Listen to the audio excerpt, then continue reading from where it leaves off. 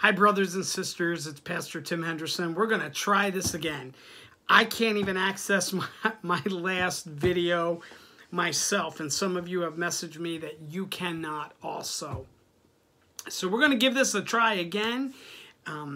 First of all, I want to start with this rapture vision that I have. And in it today, and in it, similar to others, there's a burst of white light.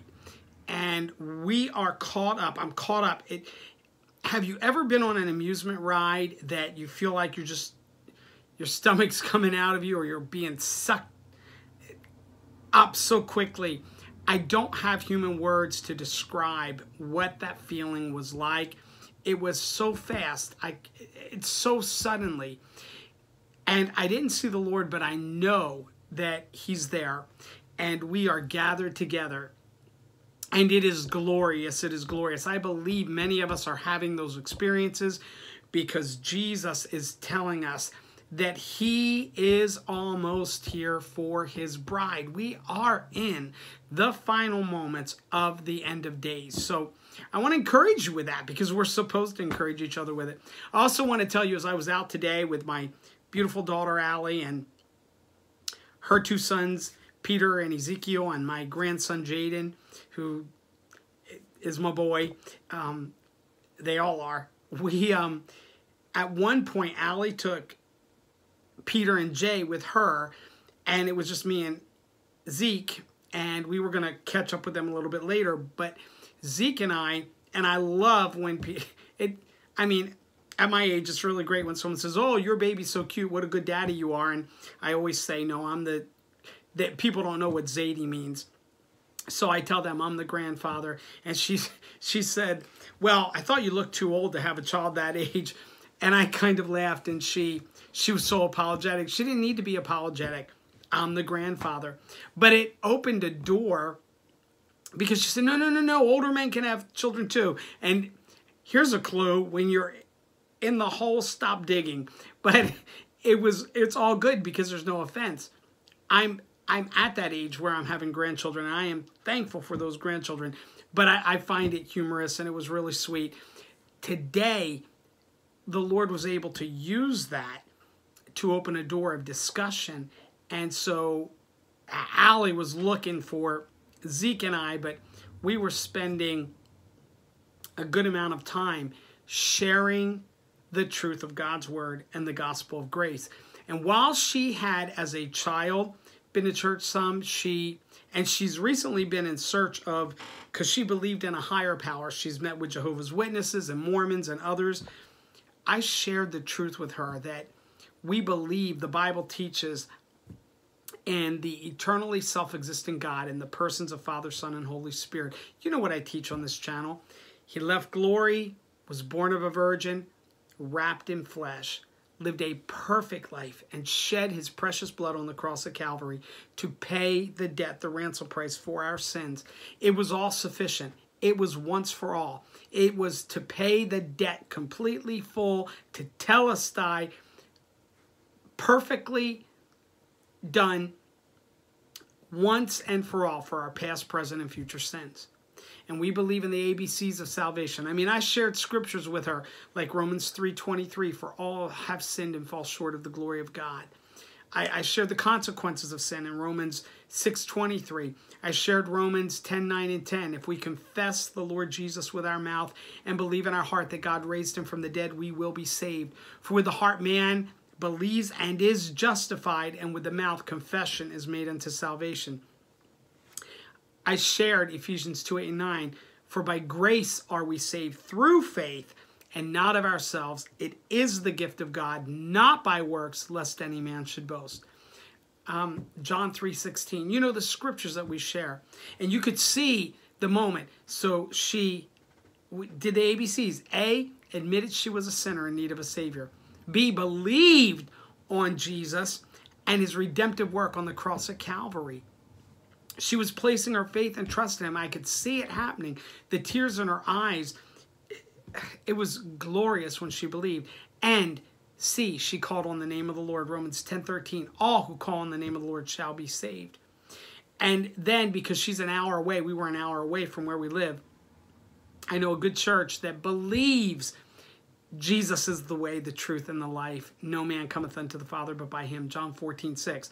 Believes the Bible is, they believe in the verbal plenary inspiration of Scripture. It is God-breathed.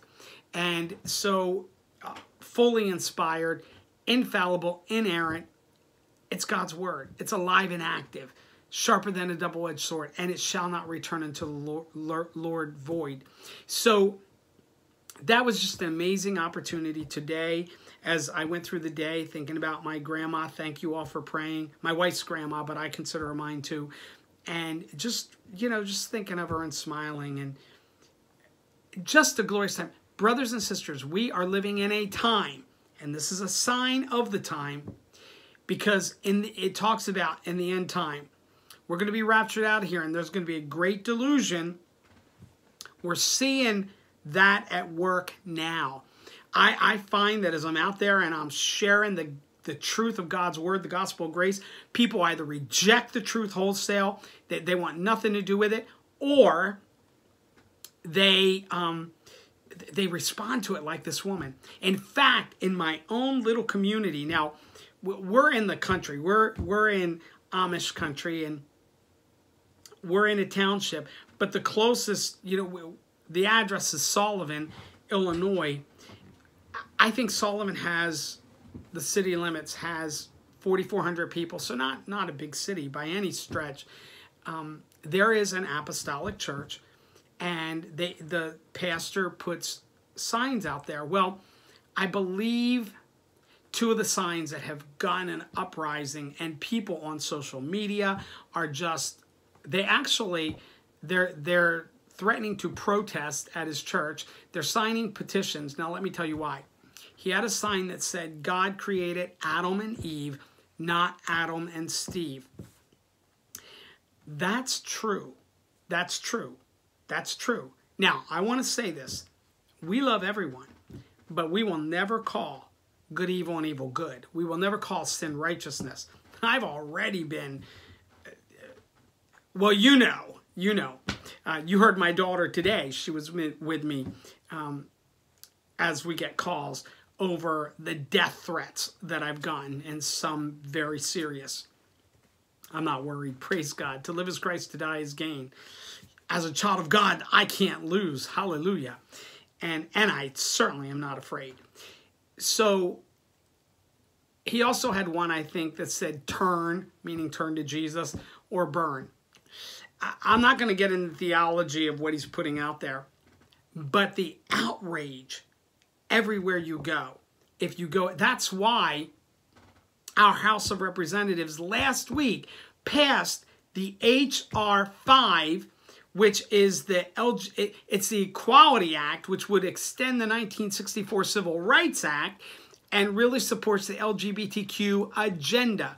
Now, again, we love people. We don't love the sin, but we love people. And like anyone, listen, I encourage everyone, the ABCs, admit you're a sinner in need of a Savior, believe on the redemptive work of Christ on the cross at Calvary, and call on the name of the Lord. I don't care who you are. The time we're in, we want to share that gospel truth. Now, we know as believers that Ephesians 2:10 applies. I'm going to say 8 and 9. Ephesians 2, 8, 9, and 10. That way we can put it together. For we are saved by grace through faith and not of ourselves. It's not about what we do. It's all about what Jesus did. For we are saved by grace through faith and not of ourselves. It is the gift of God. We call it the free gift of salvation. Not by works, lest any man should boast. We're not saved by works. We are not kept saved by works. But we are saved for works. It goes on verse 10. For we are created in his workmanship unto good works. We were born again. The nanosecond you believed and called on his name, you were indwelt with Holy Spirit. The same Spirit that raised Jesus Christ from the dead abides in you, believers. You have resurrection power, and you praise God. Greater is he who's in us than he who's in the world. And so that is truth. But we are created in his workmanship. We're spiritually alive. We're born again unto good works. So while we're not saved by works, nor kept saved by works, we are saved for works. And the good works we do, the way we live our lives to honor him, no one's saying that after you're saved that you never repent, meaning that you are sorry and that you have a change of mind and that you turn direction, but you were still saved all along. That's the point. Nothing, you're saved. You're saved. The nanosecond you believed and called on his name, you are saved and sealed until the day of redemption. You can't negate over 200 passages, 200 scriptures with a couple that you think are contradictory, and they're not. I've spent years, I've said this before, and no glory to me, all the glory to God. I've spent years studying the scriptures in the original language, and I do videos. I'm going to do more videos about that, showing and properly exegeting and rightly dividing what they really mean. And I've done that on here, and still when I have, mockers and scoffers have come back. No, that's heresy, that's a lie, that's false. It's not. I'm showing from the Word of God. Pray for them. The reality is faith plus nothing equals our salvation and eternal security. That's it. But our reasonable duty, and because we love him, and we know his grace, we want to serve him and live lives that bring glory and honor to our Lord, right? We want to do that. So of course we do. No one's saying that we don't. I do things that offend my wife. I'm still in covenant relationship with her. I'm still her husband. If I offend her and I sin against her and against the Lord, if I sin and I offend her and I go about my day, I'm still her husband. But because of the fellowship I want with her, the intimacy, the closeness, I'm still her husband. I will say I'm sorry. I want to do that. So with the Lord, I do the same thing. I have never stopped being his child. I am never unsaved then. I am saved and sealed until the day of redemption. I have 70,000 thoughts a day. There are sins of commission and omission. Think about this. 70,000 thoughts today. Just my thought life alone. There is no way that I'm going to sit here and tell you that every thought was in line with the Word of God, nor that I didn't sin. The Apostle Paul told us, when I want to do, and he was saved and sealed until the day of redemption. He said, when I want to do good, evil is present. When I want to do evil, Holy Spirit. What does Holy Spirit do? He convicts us, not condemns us, the believers. He convicts us to righteousness because he loves us. And so I'm going to say it again. The nanosecond I believed, I was saved and sealed until the day of redemption. I don't maintain my salvation. I couldn't earn my salvation, nor can I maintain it. It's all about what Christ did. It's all about his precious blood.